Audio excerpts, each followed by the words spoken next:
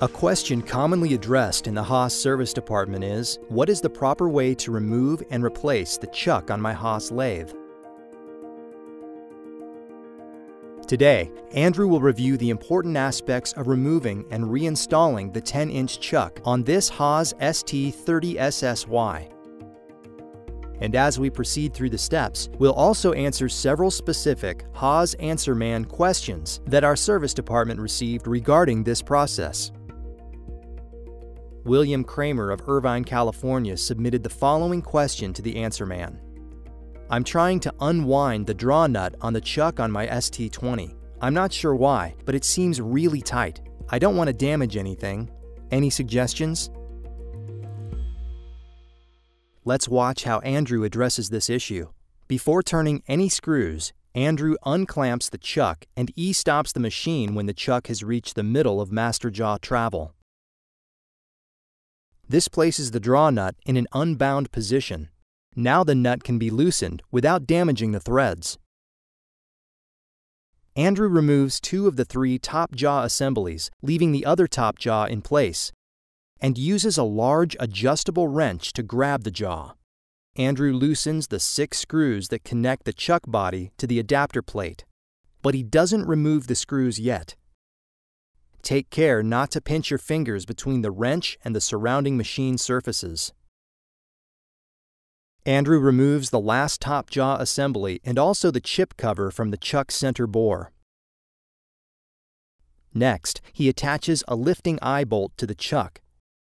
And in this case, Andrew brings a rolling lift into position and attaches the hoist's lift hook to the eye bolt.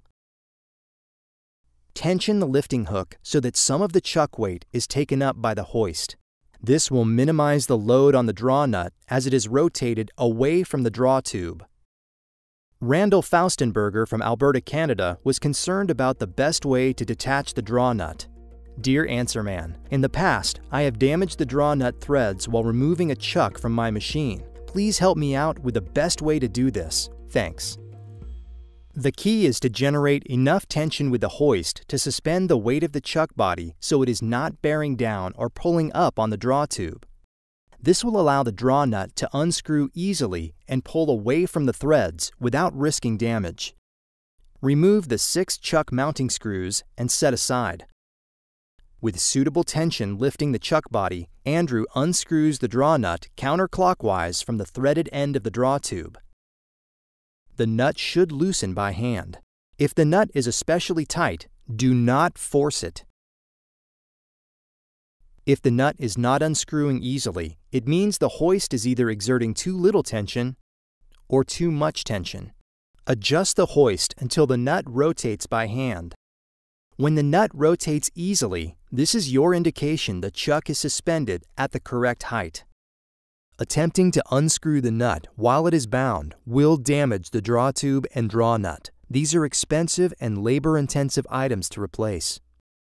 Andrew unscrews it until he nears the end, then he hesitates and checks to see how far he still has to go. He's particularly careful to disengage the nut without damaging the threads. Andrew carefully rolls the lift away from the machine, brings the chuck to the workbench, and lowers it onto the tabletop. He tilts the chuck body over to rest on its front face. With the chuck body separated and moved out of the way, Andrew threads 2 of the chuck attaching screws into the adapter plate and uses the adjustable wrench again to hold the spindle stationary while the adapter plate screws are broken loose. Don't remove the adapter screws yet. The adapter plate is usually a very tight fit on the spindle's tapered face. Some hearty taps at the outer edge of the plate with a large dead blow hammer should unseat the plate.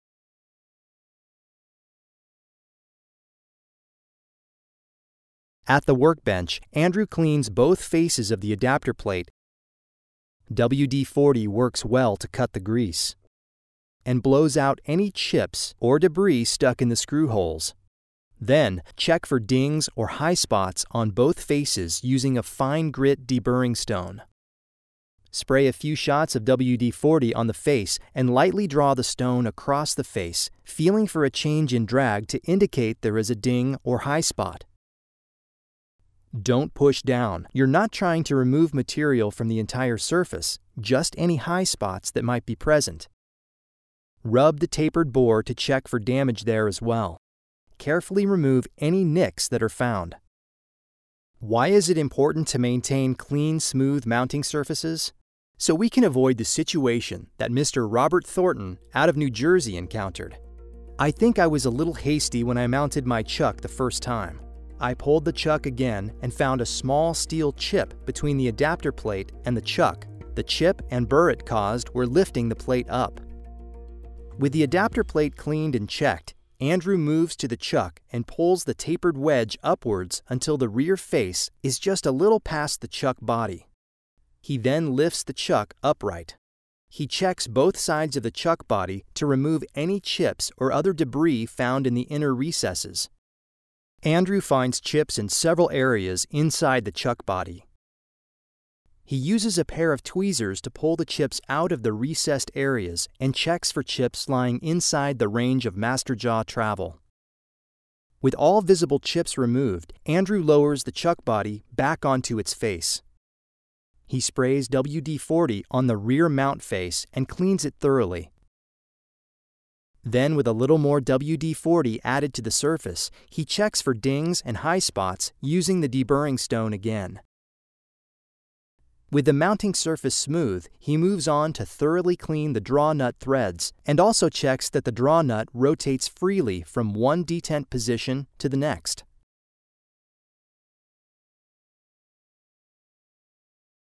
If it's been more than 6 months since the chuck was last removed, now is a good time to disassemble the chuck for cleaning and general maintenance.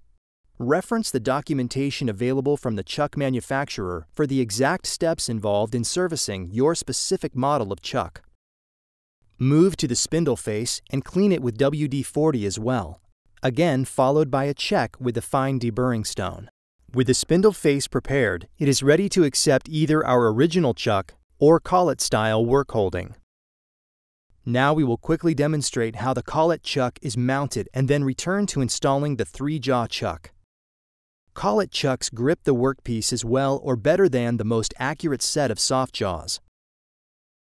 The collet chuck body attaches solidly to the spindle face and the draw nut connects the collet to the draw tube, which compresses the collet in against the chuck body, gripping the workpiece. Andrew starts with the draw tube in the unclamped position and he cleans the draw tube threads. Next, he cleans both the inner and outer threads on the draw nut. Carefully thread the draw nut onto the draw tube until it reaches the face, and back the nut out a quarter turn. Actuate the chuck pedal to bring the draw tube back in towards the spindle. Spray some WD-40 on the collet body mounting face and lightly check for burrs with the deburring stone. Then clean the mounting face and taper. Carefully mount the collet body with the spindle dog engaging the recessed alignment hole. Thread in the bolts to secure the collet body. Carefully clean inside and outside of the collet to ensure no chips or other debris impede inserting the tight-fitting collet. Actuate the clamping circuit again to bring the draw tube to the unclamped position. Now, insert the collet into the chuck body. It is a tight and accurate fit, and it may hang up slightly. A few small taps with a light mallet will generally align it, so it will fall into place. For the make of the unit we have here, we need to rotate the collet counterclockwise to engage the draw nut threads and bring it towards the chuck body. Don't forget to install the anti-rotation screw in the collet chuck body. With the collet slot aligned with the screw hole, thread in the anti-rotation screw and tighten it. Refer to the collet documentation regarding the proper adjustments for gripping your material. Removing the collet chuck is simply a reversal of the installation steps.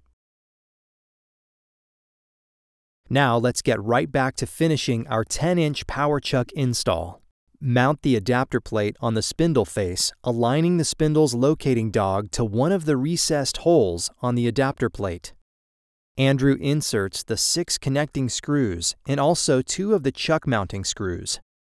Along with the large wrench, these will again keep the spindle from rotating. Torque the screws to the value recommended in the manual that came with your chuck. If for any reason you think there might still be contamination or something else caulking the adapter plate, then attach an indicator to the spindle bulkhead and check the face runout of the adapter plate. The runout should be less than 5/10,000ths at the edge of the adapter plate. Now we're ready to mount the chuck body. Place a few dabs of anti-seize or chucky's grease on the draw nut threads. Andrew brings the rolling hoist back to the table, lifts the chuck body, and moves the chuck back to a position beside the adapter plate, where he carefully adjusts the lift to match the heights of the draw nut and draw tube. The draw tube is still in the same mid-travel extended position where we e-stopped it earlier. Bring the draw nut up against the threaded draw tube end and slowly start the nut rotating clockwise using the nut drive tool. Don't force the rotation if it becomes difficult. Andrew notices the draw nut is not screwing on easily. He unscrews the nut and pulls the chuck body away. He rechecks the alignment, cleans the threads again, and checks for any thread damage. He adds another light coat of chuck grease to the draw nut threads and again visually checks alignment of the draw nut and draw tube. He restarts the draw nut and this time it rotates easily. He continues threading the nut until it is about 3/4 engaged on the draw tube thread. Next, make sure the chuck attaching screws also have a liberal coating of anti-seize or chucky's grease. Align the chuck body holes to the adapter holes and install and hand tighten the 6 screws. Andrew detaches the hook and moves the hoist out of the way. He installs one of the top jaws to counter spindle rotation. He sets his torque wrench and torques the screws to the value recommended in the manual.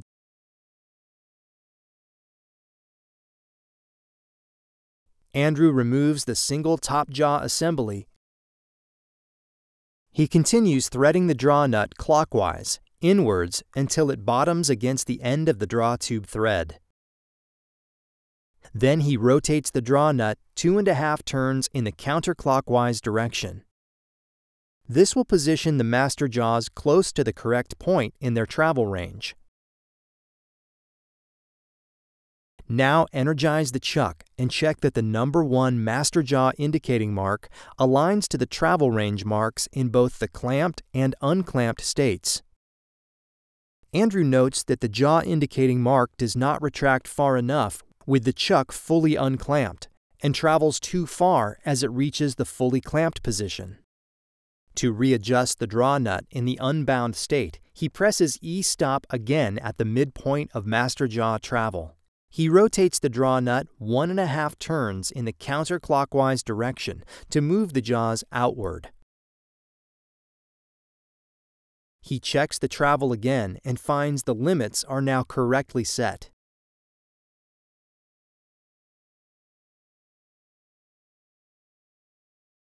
When clamped, the entire chuck and draw tube assembly is held tight by clamping force. But you might wonder if the draw nut can move out of adjustment when the chuck is moving from the clamped to unclamped position. There is a spring-loaded ball inside the plunger nut, which locates in detents on the draw nut. The ball clicks into place, locking and maintaining its position. Reinstall the chip cover. The top jaws can now be installed, and this chuck is ready for operation.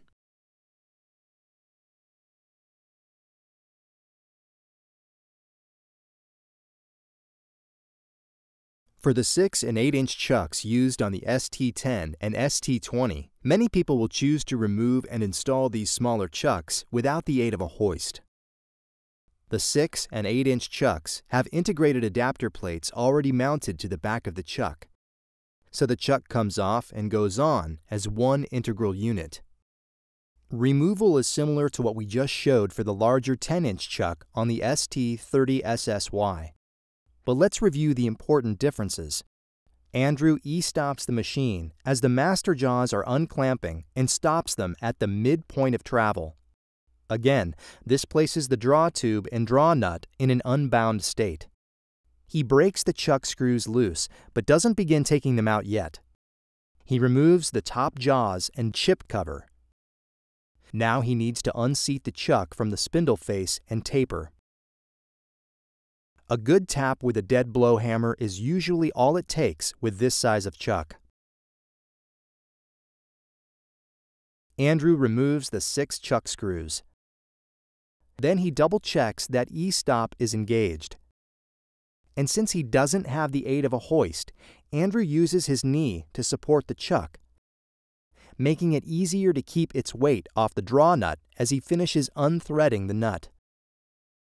Remember, ensure the draw nut rotates without binding, or the draw tube and nut will be damaged.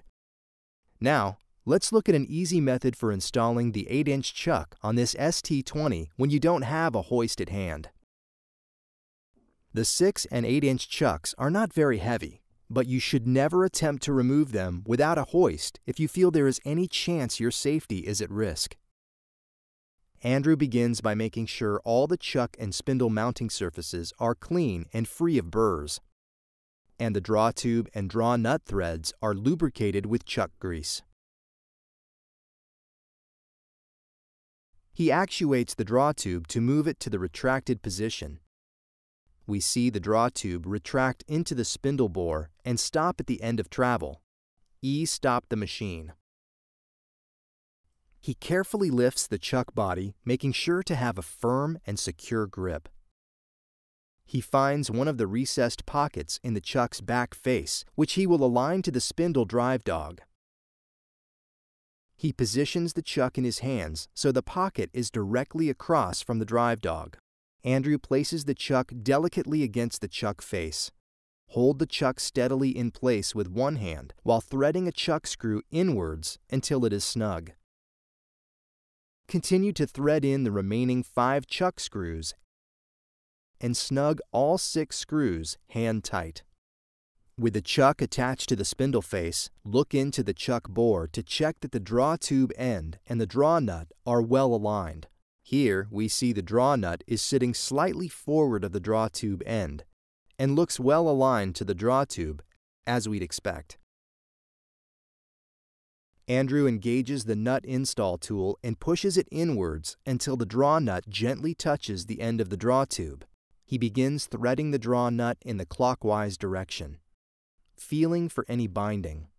If any binding occurs, the chuck should be removed and checked for cleanliness. Once the draw nut is threaded on about halfway, it will start to become tight to turn. Stop rotating. Actuate the clamp circuit so the draw tube begins opening to the extended position. E-stop the machine when the draw tube gets to the midpoint of travel. Now, continue tightening the draw nut until it bottoms out lightly against the draw tube. Next, rotate the draw nut back in the opposite direction 2.5 turns. Just as we did on the 10-inch chuck, a small adjustment in draw nut rotation may be needed to correctly align the travel indication marks on the chuck and master jaw. Check the indication marks in the clamped and unclamped states and adjust as necessary. With the draw nut set in its final position, Andrew installs the chip cover and one of the top jaws. Next, Andrew torques the chuck screws and installs the remaining top jaws.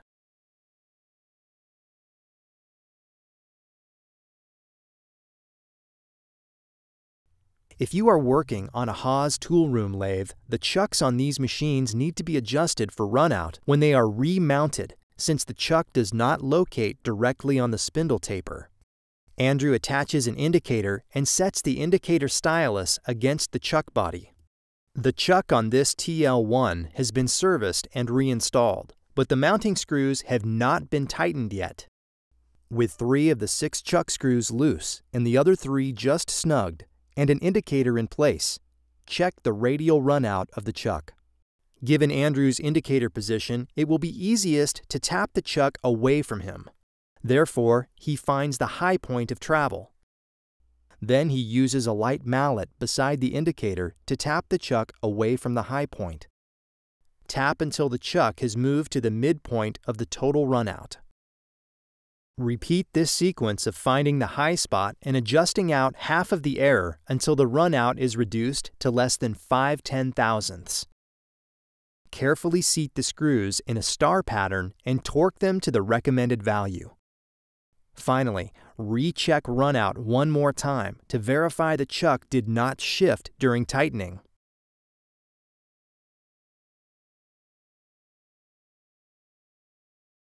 Unfortunately, there are times when chucks aren't properly maintained.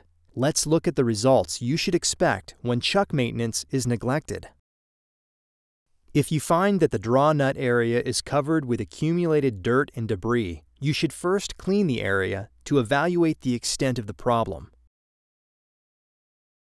You may find, as Andrew has here, that there is significant corrosion where the draw tube and draw nut fasten together. Once suitably clean, attempt to remove the draw nut. If the corrosion damage prevents the nut from unscrewing easily, resist the temptation to use cheater bars or hammer blows to increase the amount of force delivered to the draw nut. This will only damage the nut and the tool, making it impossible to rotate even if you manage to get it unstuck. Penetrating oil can sometimes be effective in loosening rusted draw nut threads. Spray the oil liberally in between the threads and allow it to sit overnight. If the penetrating oil doesn't do the trick, contact your local HFO for information on more involved disassembly methods. And remember that all this headache can be avoided if the chuck isn't neglected, but instead is maintained at regular intervals. Thank you for watching this lathe chuck remove and replace video.